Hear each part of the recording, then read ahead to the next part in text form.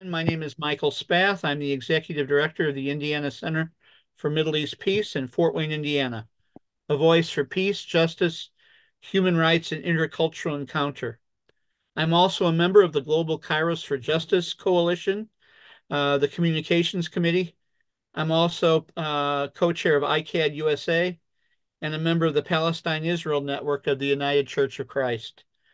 Co-hosts for today's interview are Mark Braverman of Kairos USA and Bart Den Boer of Kairos West Michigan.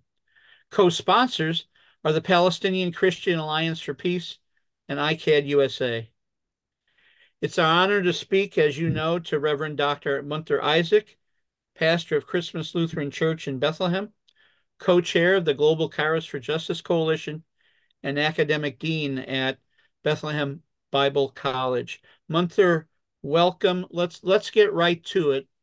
People want to hear from you. We've seen mixed reviews of the UN's International Court of Justice ruling. It said that there was plausible evidence of Israel committing genocide in Gaza and ordered Israel to show proof within a month that it was reversing course on its indiscriminate targeting of civilians in Gaza and obstruction of humanitarian aid. But it stopped short of calling for a ceasefire. Give us your take on the ICJ ruling, please. Yes, so thank you for the introduction, and I hope that while driving, the connection is stable enough. For me, the ruling is, and I've heard someone describe it, and I think it's a good description, better than expected, yet falls short of what is needed. So again, better than expected, yet falls short from what is needed. I would say better than expected because it repeated and echoed and confirmed all the accusations and read them even again from the mouth of the Israelis themselves. I think it said implicitly that Israel is committing genocide. And also, I would say the voting being 15-2 or 16-1 was very surprising to me. This is why I said it was better than expected. The only thing, which is why we said not what is needed, is that it's not called for a ceasefire. And that was disappointing, especially given previous years and other cases. I think in Russia, they called for a ceasefire, Russia and Ukraine. But I would then say the following. I think this is the first time in history that Israel is ever held accountable. So regardless of the ruling itself, I think this was a monumentous moment in that Israel's crimes were clear to the world to see. That's number one. And second, Israel was forced to defend itself. The ruling, as I said, implicitly said Israel is committing genocide and gave Israel a month to get back to the court and actually show that it is doing its best that to make sure it's not committing genocide. So all of this is good because, as I said, I've been always saying it. Israel is doing what it's doing because no one ever held Israel accountable. So that's one thing. And the other thing is that I think this the ICJ deliberations themselves, to me, regardless of their, apart from the results, not regardless, apart from the results, were powerful because it was South Africa who led the deliberations. Exactly. Given that it's a country that endured colonialism, it's the people who endured colonialism, the land that endured colonialism and apartheid that led this, I think indicates for sure what we have been saying and seeing for a while, namely that the moral credibility, the moral authority in the world today does not lie in the so-called free world, the Western world, the democracy and human rights, but to the contrary, they prove themselves to be hypocritical and dealing with double standards. I'm sure you've heard many of my statements of how angry we are on the hypocrisy of the Western world. And I think South Africa presented itself as the moral authority in the world, the one that holds credibility. I hope this begins the actual shift where the global South and those coming from a context of colonization lead the free world. And I mean it now, the free world, and not the so-called free world. You know what I mean? So this is what I think of the ICJ. Thank you, Munther. Two other things happened last week in addition to the ICJ ruling, and just give me a second to explain both of them that we know. First of all, the day after the ruling, I mean, who does this? The State Department, the U.S. State Department, withheld funds from UNRWA because of Israel's allegations that UNRWA members participated on October 7th. Second, on Friday last week, our friends at Defense for Children International Palestine sued the U.S. government, accusing President Biden and other officials of complicity in Israeli violations against Palestinians under international human rights law. Now, you were just in the U.S. late last year and met with some officials in D.C., and if I remember correctly, you were frustrated and disappointed and maybe some other adjectives. So talk to us about the complicity and criminality of the U.S. government in Israel's genocide. Yeah, and let me talk first about the UNRWA ruling, because I think it's important. And again, and I said this on the sermon on Sunday, the amount of hypocrisy manifested in that decision by the UK and the US and whoever also decided to freeze the support.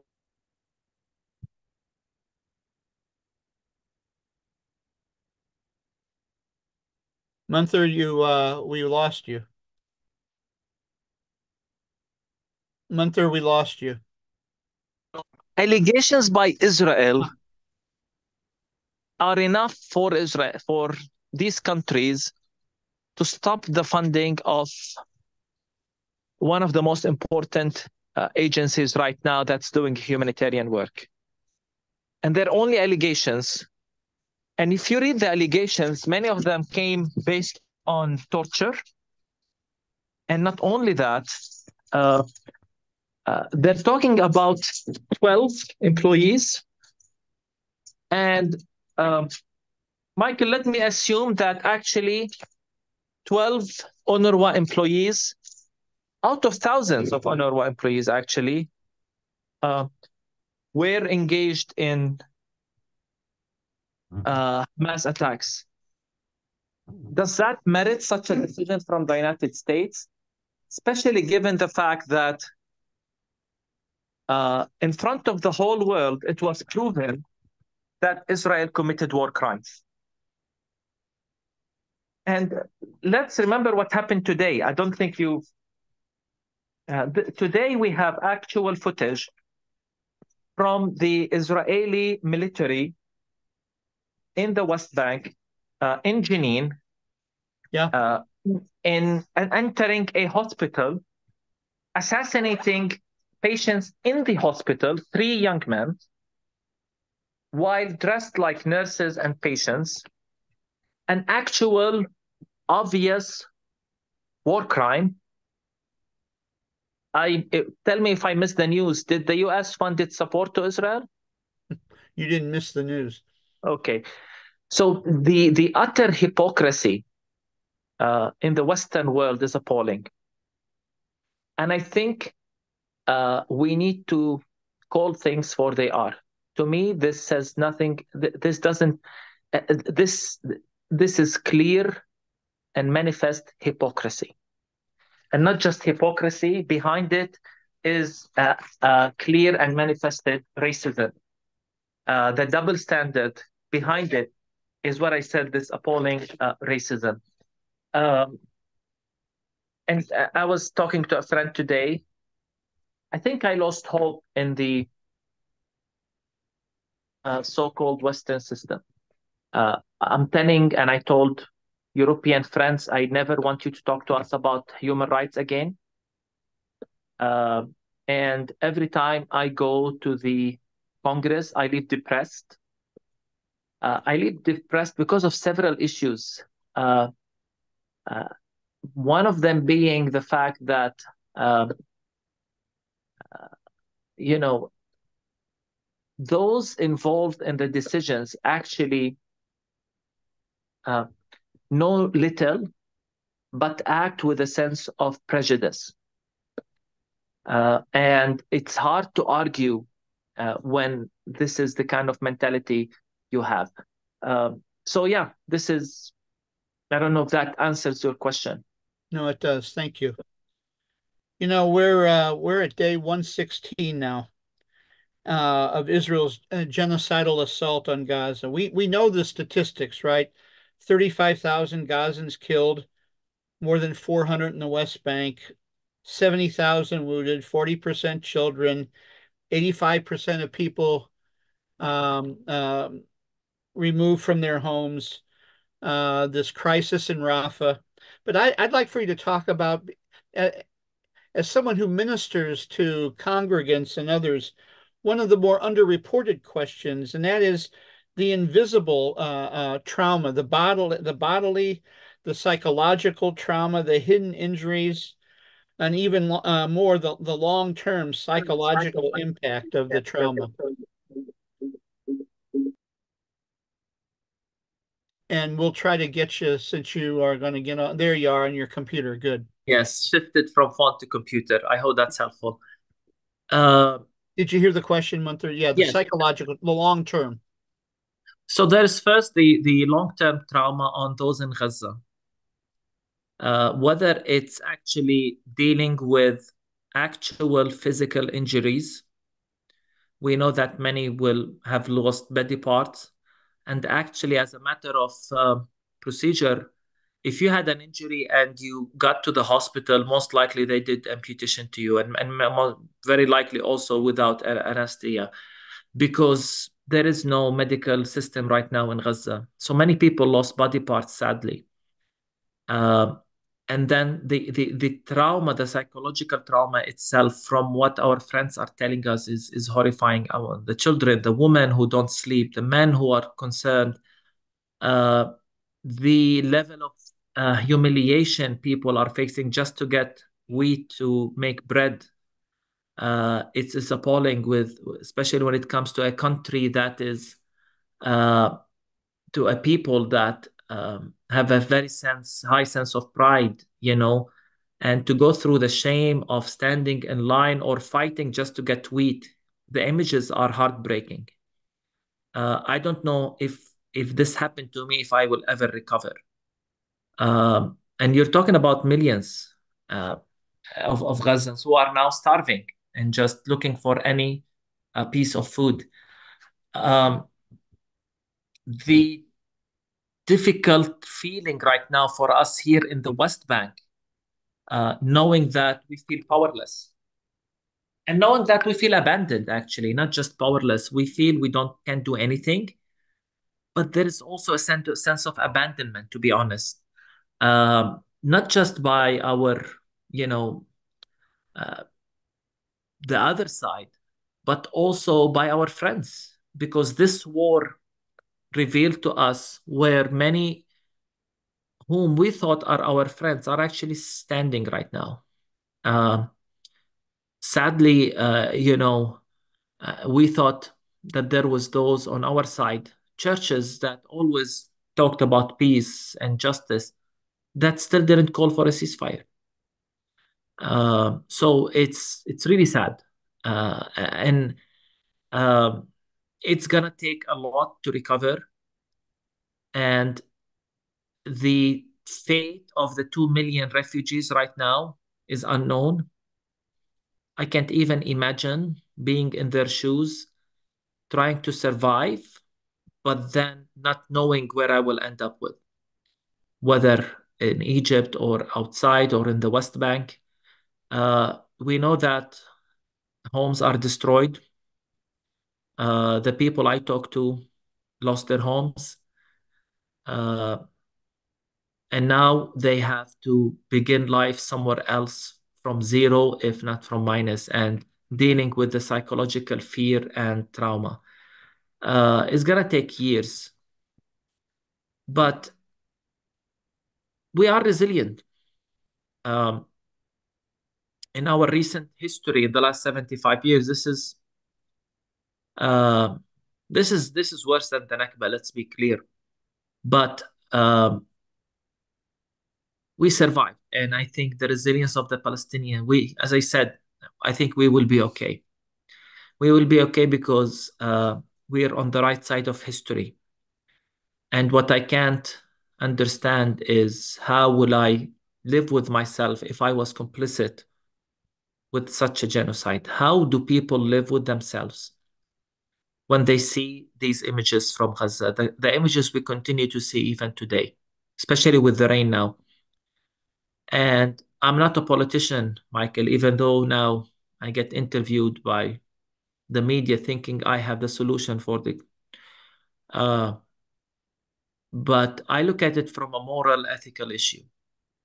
How can you live with yourself knowing that you were complicit in such a horrifying genocide? This is what I can't get.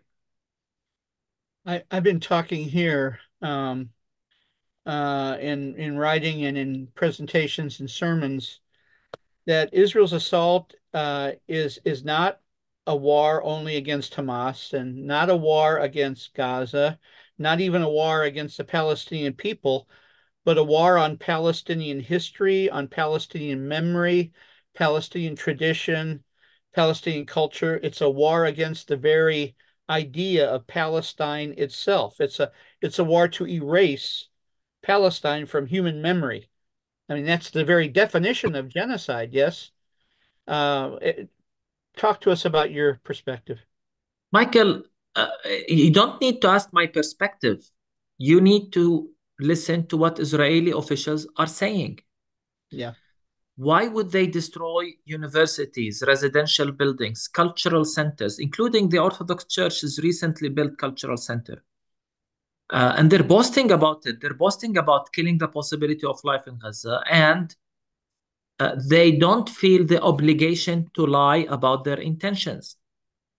Yesterday, there was a big conference in Israel for many settler groups, and Israeli government ministers were there, and they were openly calling for resettling and building settlements in Gaza. That's right. Now, your own, I think, Rashida Tlaib was, because she said from the river to the sea, it was a big deal. And she's not even, she's an American congressman. Now you have Israeli officials telling you that they will erase Gaza and build settlements on it. And the world is fine. And all we hear, no, we will not let them do it. Listen, we've heard the story before. When was America ever able to say no to Israel, especially in the recent history? And every time I speak with, either diplomats, Europeans or Americans, and they say, no, there are red lines. I say, come on, we've heard this before. These are all empty words to us. You say one thing and facts on the ground speak another thing. I think this will be a test to the will of the world right now. Whether they are serious about rebuilding Gaza for the Palestinians and whatever they're talking about, and that the refugees should return. I don't know to return to what, but whatever. Or Ben Gvir will build settlements and they will erase. In Palestine, we always knew the intentions of this war. That's right. And as I would tell people, I would maybe I would excuse you if you didn't see it in the first week. I'm talking about people in the West. 3 weeks, month and a half. But guys, it's been 116 days. I don't know how many days now. Come on. Are you listening to what they're telling you they're doing? Are you seeing the footages? Are you reading the numbers? They're destroying Gaza. This is an annihilation. And the intentions to resettle Gaza are not to build settlements in Gaza, but not just on the outskirts of Gaza, deep in Gaza. They're not hiding their intentions. They are not hiding their intentions. Other officials are not hiding their intentions about the so-called voluntary immigration. They're telling you they're doing it. What is the world doing? They're suspending funds to UNRWA because of 12 people allegedly involved in the October 7th attack. This is the level of hypocrisy and racism we're dealing with. This is genocide in real time right before our eyes. And we have Christian nationalism on the right and Christian impotence on the left. And most of the world is silent at best and complicit and criminal at worst. Munther, our eyes are rightly focused on Gaza, but that's provided a lot of cover for Israel to do a lot of damage, build extra settlements, destroy more homes, evict more people in the West Bank. So I want you to just tell us, first of all, how you and your family are doing, because many members on the phone call here have been to Palestine. So how are you and your family doing? How is Bethlehem doing? And talk to us about the West Bank in general. I'm okay. It doesn't matter how I'm doing. There's a genocide in Gaza. That's the story. I'm okay. Whatever is happening to us is fine. And we're not talking about the West Bank because it feels silly to talk about it in comparison to what's happening in Gaza. Believe me, if this was before October 7th and what's happening in the West Bank was happening then, we would have, raised our voices. But we're not talking about it because of the severity of the genocide in Gaza. The West Bank right now is the target of numerous incursions that happen right now on a daily basis. Even in Bethlehem, it feels like it's happening on a daily basis. It's very common to see Israeli military cars in the middle of Bethlehem now, especially in the early hours of the day. They go into homes, they search homes. Usually, they came to Beit Sahur, they found nothing, but they search homes. They've attacked a 11 years old child in our town. Today, as I said, they killed 3 people in a hospital. These are daily occurrences. Bethlehem is isolated from Jerusalem. Right now, the side roads are open, but the main roads are closed between, if you're coming from Bethlehem to Jerusalem, the main checkpoint is closed with exceptions. Most of the permits were canceled. So very many people lost their jobs in Jerusalem. So there is high unemployment in Bethlehem as a result of the closure of Jerusalem and the fact that there is no tourism. Is it safe? Um, life goes on. We go to our jobs normally. You have to be careful where to go and where not to go. But as I said, just 4 days ago, the Israeli cars were right at Manger Square. In the heart of Manger Square, Israeli military cars. We're surviving, but we're seeing many people leave. They get tired of life here. They get tired of this lifestyle, especially now that even a trip to Ramallah might take 3 to 4 hours. So psychologically, people feel down. When I say we are broken, I mean it. Because of all the images we see, all the trauma of and as I said, it's nothing compared to what's happening in Gaza. But you can still come to Bethlehem. I saw a question on the chat. It's not as easy as it used to be. In other words, just drive normally through the checkpoint, but there are other roads. And once in Bethlehem, you're safe. Sadly, we don't see many people, but we're making calls now for people to come and visit us and be with us in Bethlehem. Uh, so we've just announced that Christ at the Checkpoint in May will take place.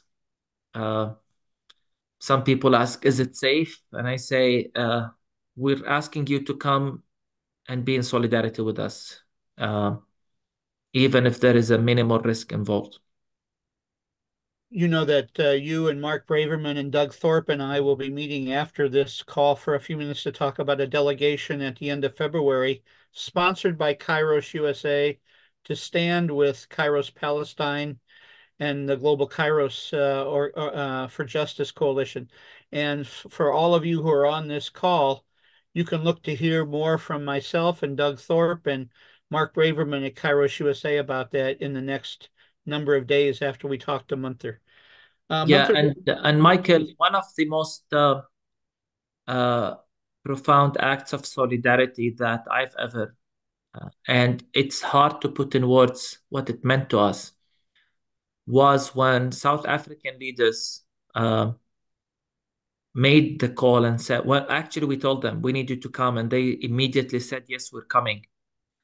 And to our surprise, they said, yes, we're coming in 2 weeks. So we had to organize everything in 2 weeks, even less. And they left their churches, their families during Christmas. You're talking about influential leaders, and some of them pastor churches, big churches, including the dean of the cathedral in Johannesburg. right. And they said, Christmas is canceled in Bethlehem, the celebrations, we're coming to be with you. And we're going to come through Jordan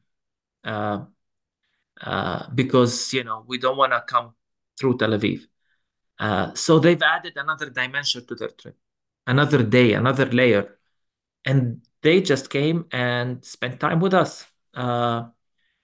They visited churches, they prayed with us. They were in attendance when I gave the sermon on the 23rd. They were on the 24th. And as I said, it's hard to put in words what that meant to us.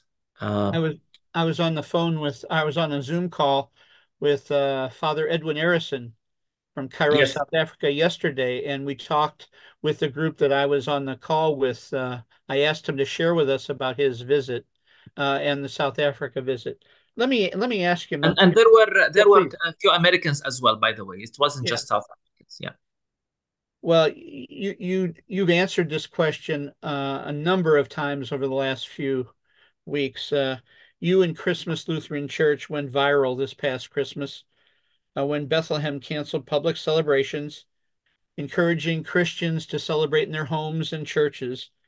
You all at Christmas Lutheran Church created this powerful, inspiring, and prophetic Christ under the rubble.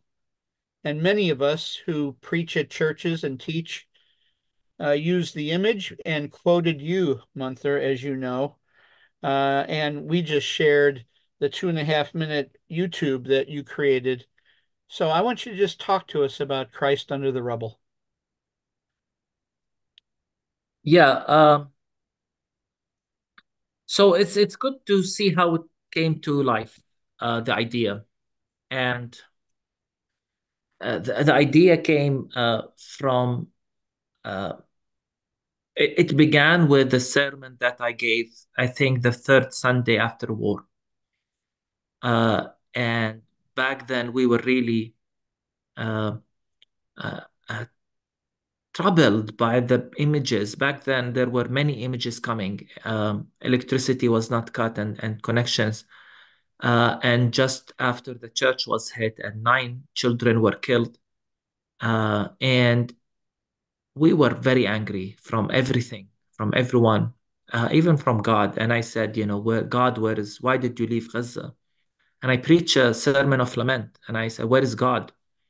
And in that sermon, I said, we search for God and we ask the question, where is God in the midst of this? And we did not find a philosophical answer nor a theological answer, but rather our experience. And I've learned this from my predecessor, Mitri Rahib, a Palestinian theologian and pastor, everyone knows, when he said, God shares the fate of his people in this land. The God of this land shares the fate of its people. His house is destroyed, his son is killed, the land is made to waste. And so I brought his words to the current conflict, and I said, God is under the rubble in Gaza. God is in the operating room. We see God in every child killed. And that was a message first and foremost addressed to our people. I was trying to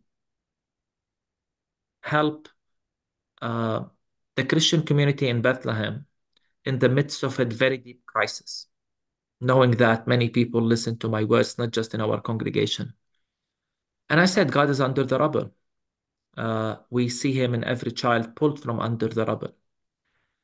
And that message resonated, as I said, and the idea of a God who suffers with us, who's in solidarity with those who are oppressed, to the extent that he died on the cross as a victim of the very same violence.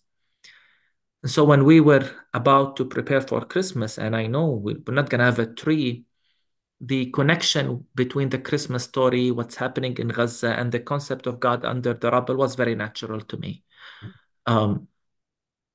Not only because of Jesus under the rubble, but the Christmas story, including the element of children killed and the Holy Family becoming refugees. Jesus, when he was born, he was in solidarity with the oppressed, with the occupied. He was born among the marginalized to the extent that he himself survived a massacre only to become a refugee with his family into Egypt. So he experienced displacement, his family experienced displacement. So the connection was natural, and we as a church, church family came, including children. We all gathered, many of us, and we created this manger. I never expected it would go this viral. I put it in the church. I preach in Arabic. I explained the meaning to our congregants. People were literally in tears. Yeah. And we looked at it the first time when we finished putting it and we looked at it, I was in tears, It was just, it spoke to us in a very powerful way. And then I shared it on the social media, and in addition to that, because of the attention it received, I added the element to explaining its meaning by saying, this is what Christmas looks like in Bethlehem, in Palestine today. This is what, and our children, the world is celebrating while our children are under the rubble, our families are displaced, and our homes are destroyed.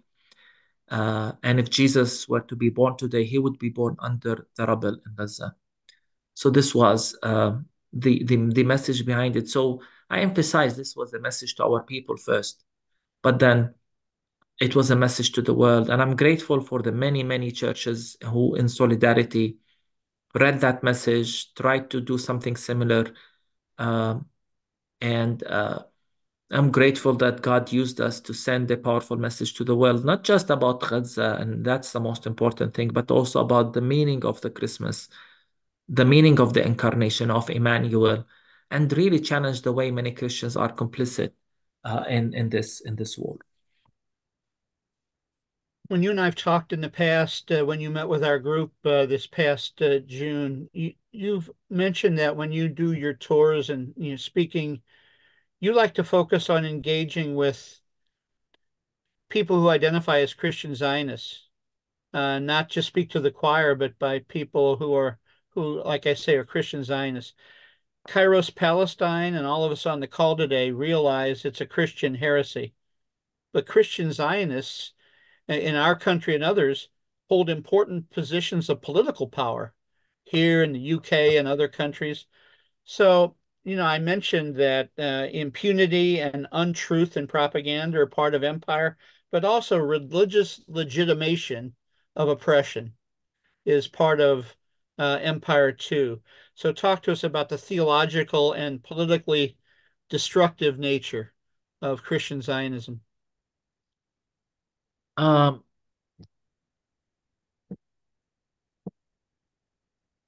here's, um, I'm thinking of a quote that Mike Johnson, who's now all of a sudden became the House Speaker, I think that's what it's called. Yeah. What he said, um, I think right after or right before he was elected. And he said, as Christians, the Bible tells us to support Israel. It's our duty as Christians to support Israel. And if you think of what he's saying, what he's basically saying is that Christians should support Israel regardless of the context, regardless or whether Israel is committing war crimes or not. It doesn't matter what Israel does. The Bible says support Israel, you support Israel. So even if Israel commits a suicide, this is the kind of simplistic yet very dangerous theology that Christian Zionism represents today. A theology that actually has nothing to do with simply a theological belief about the end times or about eschatology, because it's more of a worldview and a political worldview, and that's usually translated into political activism and into support of colonization and empire. You've got now Israel, which is a state founded by European settlers as a settler colonial endeavor, facilitated by the um, facilitated by the um, facilitated by the British Empire then, and theology, biblical interpretation, was just the justification and the rationale for this colonial project. If you actually think of it from distance, and if you step outside of what's happening, you step off outside the Christian circles and look from distance, what you basically have is a group of people imposing their religious beliefs on another group of people by asking them, actually not asking, by forcing them to accept the notion that their God gave them this land thousands of years ago, and as such, they're entitled to it. And so when they kick you out of it, when they commit ethnic cleansing, it's because God gave it to us. Imagine such a narrative in any other context. Imagine it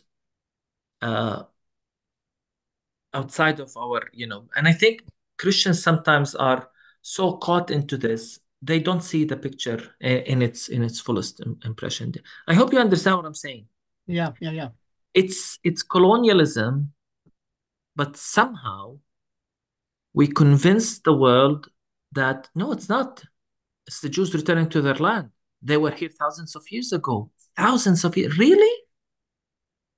It's not colonialism because Jews are returning to their land. So a Jew born in Russia today, if he decides to come and live in a settlement in Bethlehem, he's returning to his land. But a Palestinian kicked from his land in Gaza now probably will never be able to get back. He has no right in the land. Why? Well, religion, theology, the Bible. No. Why? Because of colonialism. Why? Because of prejudice and racism towards Palestinians. The cover is theology. One of the most frustrating things for us who stand with Palestine, I mean, no surprise, right, is the absolute bias of the Western corporate-owned media I've got two parts to this question. So talk to us first about why, in your view, the Western media is so intent on supporting Israel's propaganda. But on the other hand, and this is part two, Israel's targeting Palestinian journalists. 140 or so murdered since October 7th. There's a war on truth that's happening, an all-out propaganda offensive. So there are two sides of the same coin, really, this war on truth. But Western support for the Israel's propaganda narrative, and then the murdering of Palestinian journalists. Yeah, I think it's and it's good that we're seeing some change in American media, some change. I'm not excited. I'm not saying it's balanced now or any of that sort. And at least there are now other sources. Um, there are ways of actually looking for alternative news or not. I mean, for example, Al Jazeera English and other.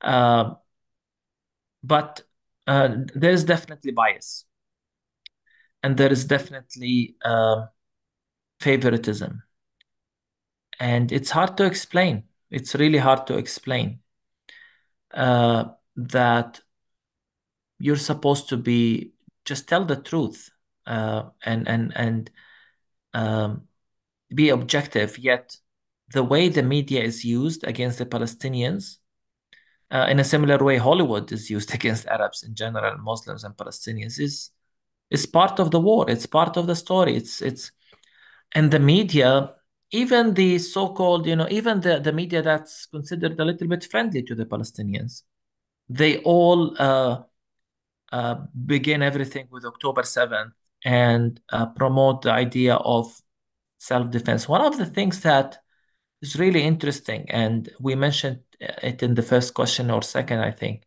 is the idea the media seldom questions the Israeli narrative. Yeah. Uh, Maybe sometimes out of fear of anti-Semitism. I don't know. But it's really hard to question, and I don't see people questioning the Israeli narrative. Um, in a time when I think there was a study during the first month on the war that found out that only 4% of Israelis, Michael, let me repeat this, only 4% of Israelis, 4, not 40, 4, think that Netanyahu is a credible source on the war. Can you believe that? So Israelis know that Netanyahu lies. Yet does anyone dare question any statement by the Israel? So now they tell you 12 people were and they don't even we tortured them and they told us they're Hamas and they're in UNRWA. Khalas, everyone believes them, even the media. So I think it needs to be challenged. Let me put it this way. And it's time we challenge it. It's time we call things for they are. And it's time to call the media for its double standards. One of the things that I've seen is the level of attention, humanization, for example, of the Israeli hostages.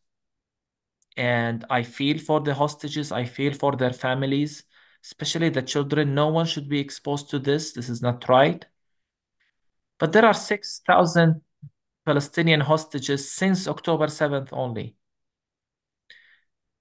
I've never seen CNN going to the house of a Palestinian hostage or prisoner who was released and talking to him in the same way they did with the released Israeli hostages. Why? I tell you why, because they accepted the Israeli narrative that these are terrorists with no proof. Even knowing that the majority of these Palestinians who were arrested since October 7th actually didn't go to trial. Israel doesn't actually care to send them to trial. They have the military court and the administrative detention. So it's all part of the narrative. It's all part of the package, and so on. And yes, I mean, now, sadly, Even the Palestinian journalists are targeted. More than 100 were killed in this war.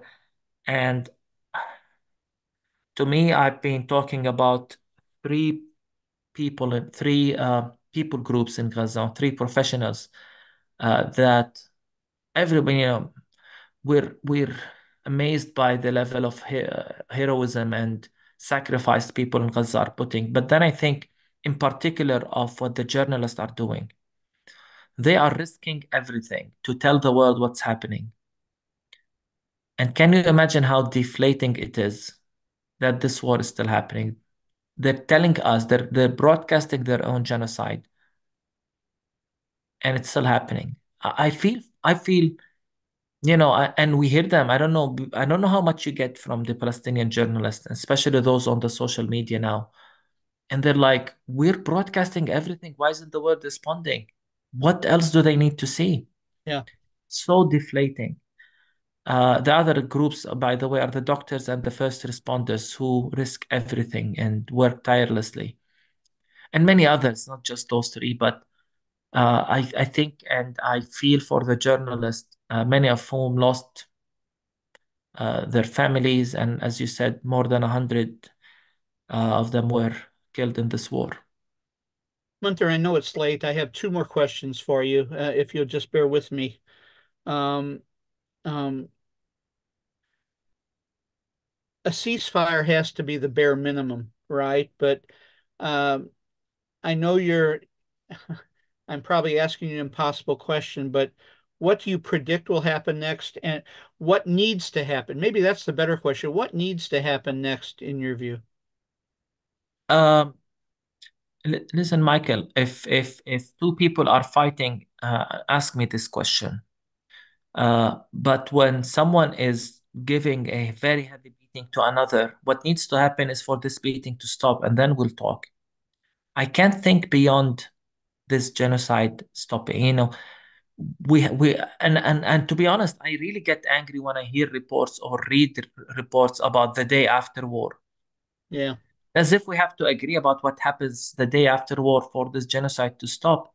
Every day that is, every day that passes, hundreds die. yeah, And I don't want to talk about the day after. I don't know what's going to happen. All I'm thinking about is the little girl I saw this morning in the middle of the rain selling whatever they had so that they can get food for the family. The man carrying two children less than 2 years old, one in this hand, and calling Biden, Blinken. What did they do? Why did you kill them? I mean, these images that we were saying are breaking our heart. And I don't want to talk about the day after war. I don't want to take about anything other than we need to put all of our efforts to stop the genocide, and then we'll talk, and then we'll find a solution. Um, and the other thing that drives me crazy is that the other day they were talking about a meeting to discuss all of these issues. And they were mentioning the Americans and the Egyptians and the Qataris and the Israelis and who knows who, and the Palestinians are not in the meeting. Uh, one of the things that is widely circulated and rumored is that just before October 7th, Israel and Saudi Arabia were talking. I don't know how true it is. And they were close for a deal. And while at the Hill in Washington, when this was told to us, I said, "Were Palestinians involved?" And they said, "No." I said, "Don't you learn? Do you think you're gonna solve anything by continuing to ignore Palestinians? I don't get it. So this is my answer. Sorry. no, no, This no. one needs to stop. I understand. The Abraham Accords. The U.S. wants to buy off all these neighboring countries, but don't want to involve the Palestinians. And I read that the day after the ICJ ruling, Israel killed 484 Palestinians. And so you're right. I mean, the focus needs to be on just stopping the killing, stopping the genocide, stopping the war. Let me ask you, and maybe this is an inappropriate question too, but I read it on their Facebook page, and it's a piece of good news, and it goes to the question before about combating Christian Zionism. Bethlehem Bible College is launching a PhD program in theology, grounded in the Middle Eastern context, in collaboration with Lebanon, the Arab Baptist Theological Seminary there, and the Evangelical Theological Seminary in Cairo, and a Protestant seminary in Amsterdam. This is good news. I know that our focus has been on Gaza. It needs to be on Gaza. It needs to be on the genocide. But this kind of a program is going to go a long ways to combat the Christian Zionism that is rampant and that is supporting the genocide. Do you want to comment on that? I have you So on, and so I wanted to ask. yeah, it's something I've been part of for the last 6 years, so I better talk about it. Thank you for asking. I didn't expect it. Um, Let me tell you how I look at it. Let me explain. You have three pioneering and very creative seminaries, one in Cairo, one in Bethlehem, one in Beirut. Um, and our college is called BBC, Bethlehem Bible College. When we were trying to look for a name for this coalition of three colleges, I suggested Beirut, Bethlehem, Cairo, BBC. And I fooled them for 10 seconds, and then it's like, no, we know what you're doing. So it didn't work. So it's now, we have a different name. Uh, amazing partners. The Arab Baptist Theological Seminary in Beirut and the Presbyterian Seminary in Cairo, and we at Bethlehem Bible College, interdenominational. And I think the power of that coalition is that it's Middle Eastern, it's Arab, and it's us coming together and saying enough of Western biased theological education, and enough of going to the West and doing the PhD studies on topics that interest the West in Western circles and so on. We want to make theological education authentic, and we want to talk to ourselves. We want to theologize among ourselves first. And I think we have proven that we have not just the people, but the experience, the writings that challenge Western readings of scripture, not just on Christian Zionism, but including Christian Zionism. So I'm proud that we are at a level in which we say we want to work on our own with our, we want to do something on our own in our own terms. And this was actually part of the deal with the Protestant Theological University in the Netherlands. They gave us the flexibility and the freedom to talk about the topics, the supervisors, and so on. And to tie it with everything that's happening in Gaza and going back to the ICJ, South Africa, this is the time for the church in the global South to take the lead. And I believe the court could be a beginning, not just on the moral credibility and, as I said, where the moral authority lies, but also now the theological reading as well. And it's important for us in the global South to break loose, I would say, from the theological domination of the Western world. Yeah. And free ourselves of that attachment. For that to happen, we need these conversations. So the fact that this is a collaboration between Egypt, Lebanon, and Palestine, to me, is everything you need to know. This is the power of it. And at the same time, Michael, at the Bible College, we hosted 2 months ago theologians from India. We did a conversation, Dalit theology versus Palestinian theology. Wow. We're sending our students to South Africa next month to learn of their anti-apartheid theology and movement. This is what needs to happen now. churches in the global south, from context of colonization, needs to come together, read the Bible together, learn from one another, and rely on one another. Especially, I think the lessons from Gaza to us, at least now, are, among the lessons that from the war in Gaza is that, even those we thought were our friends stood us down. And it's time to really say, realize that we can't depend on the West. And when the genocide was happening, many were complicit. So I think it's really important. Timing is maybe it's no coincidence that we launched this program now. As I said, we've been working on it for 6 years. So yeah.